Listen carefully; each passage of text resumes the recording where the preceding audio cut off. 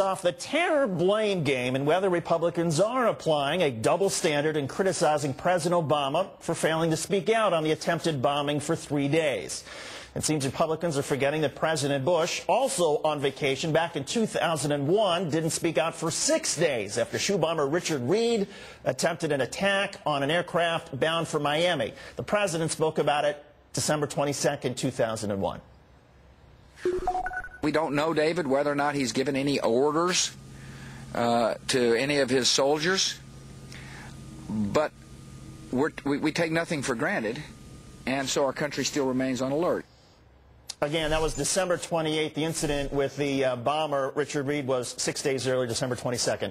Here to face off on the double standard issue, Democratic strategist Karen Finney and Republican strategist Brent Littlefield. Brent, you'll acknowledge that there's a clear double standard here, won't you?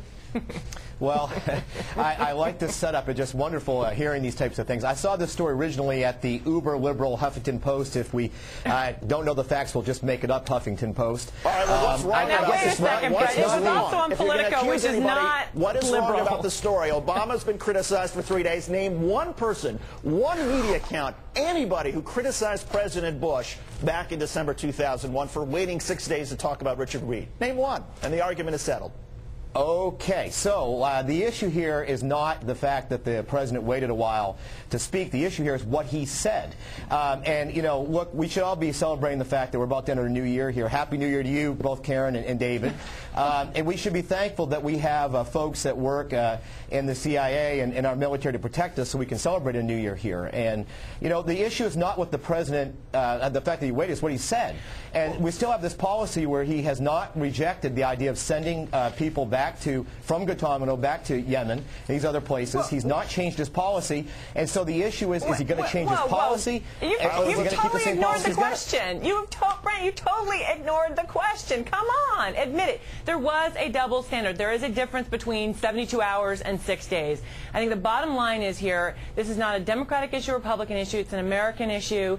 It makes us all concerned. But I also think you can't ignore the fact that there is a clear double standard here, that there was a much larger lag of time. And I think what it shows more than anything is just how low the Republican Party has fallen in and how committed they are to trying to tear down President Obama, that they would politicize the security of the United States of America. You can't deny that, Brent. Since this is the holiday season and I'm being charitable, Brent, we're going to give you a pass out of this, but here's the condition. All you have to do is you have to admit that, yes, President Bush was wrong to wait 6 days before talking about Richard Reed, and the Bush administration was wrong to release prisoners from Guantanamo back to Yemen. David, I always wonder who I'm debating. Am I debating you or Karen? The issue is, again, not what the president, not the fact the president waited to speak. It's the issue of what the president said. And again, that's the issue. That's the issue that's being raised by Republicans. That is the real issue that's being raised by Republicans, is whether or not he's going to abandon his policy. Not to say anything in your view, right? Brent, that's great spin, Brent. But come on, I mean, the initial criticism was about the timing, not just about what he said. And actually, what I would say about what he said, although I would have liked to hear him maybe come out a little sooner and, you know, reassure the American people, I think American people did appreciate the fact that he's trying to be very forthcoming with information about what's going on and trying to make sure he's got the facts. We know these things will unfold over time, and we'll learn more about what the events that led to this incident. But how can you criticize the president for coming out and saying, hey, we screwed up? I mean, do you have a problem with that? What I guess the problem is the president going to maintain his policy of sending prisoners from Guantanamo Bay into New York City, which today in the Wall Street Journal on page A2, they said that the city said it's going to cost more, the city said it's going to cost more than 70. I'm speaking about his policy of sending people to New York City to be tried.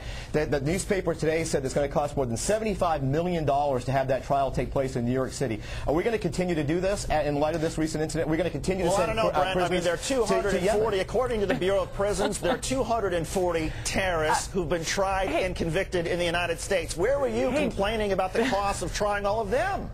Yeah. Well, I wasn't invited here at MSNBC to talk about that then, David. Maybe I'd be happy to do that. Listen, the issue is no one's going to sit here and defend the previous policy in the light of this of sending prisoners to Yemen. I can't imagine anybody is going to do that. And the issue is the president now going to change his policy and change what he's going to do with these prisoners in Guantanamo Bay? It's a major issue in this country. Brent, do you think it was appropriate for Hoekstra to send out a fundraising email based on his criticisms of the president on our national security issues? Do you think that was appropriate?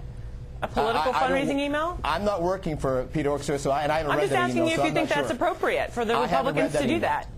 I haven't read that email, but I'm sure you'll criticize. I've heard lots of criticisms of his campaign here on the air. I'm asking you what I think is a fair question. But, you know, look, as David said, it's the holidays. I feel like we should be generous because I envy you trying your darndest to defend what is obviously an indefensible position here. What is indefensible is the fact that the president hasn't changed his position.